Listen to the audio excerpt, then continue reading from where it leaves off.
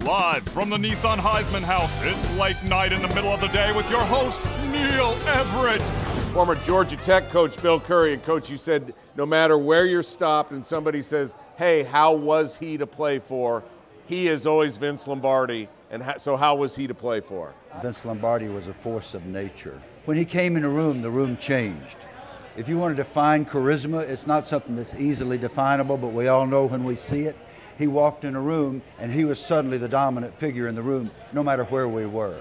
It's been 50 years since you were a student here, 30 years since you were a coach here. How has it changed here at Georgia Tech?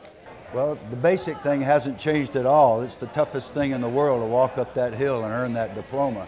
And I think the spirit is even better now than it was then. I really love the Georgia Tech spirit. It's something we take great pride in. Well, let's see how your spirit is right here. We're going to play a little 80s trivia game with Coach, since he was coaching here in the 80s. What was the highest grossing movie in the 1980s? Oh, it had to be Star Wars. Right genre, wrong answer. It was E.T. Ah. All right, your turn. What group had their Grammy revoked because they lip-synced their stuff? You gotta say it. You gotta say it out loud. Okay. I was lip syncing. Milli Vanilli. Yes. That was good. Yeah, that was clever. All right. What gaming console? I know you're a big gamer. Launched in 1983 and became the best-selling game console in the 1980s. Madden football.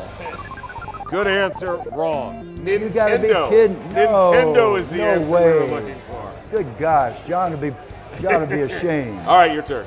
All right. What car was popularized in the movie Back to the Future? The DeLorean. Oh, you got that too. I didn't expect that. I got layup You're on question. a roll. Yeah, that's. I wouldn't have got that. All right, this toy, originally invented in 1974, became the most popular toy in the 80s.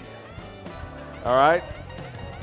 It's a Rubik Cube. Yes, Rubik Cube. There we go. There we go. All right. He tipped me off. Coach is on the board. Coach is on the board. All right. Last one. Okay, you've got 2 for 2. You're not going to get this one. What 80s TV comedy won the most Emmys in the 80s? All in the Family. Taxi. Taxi.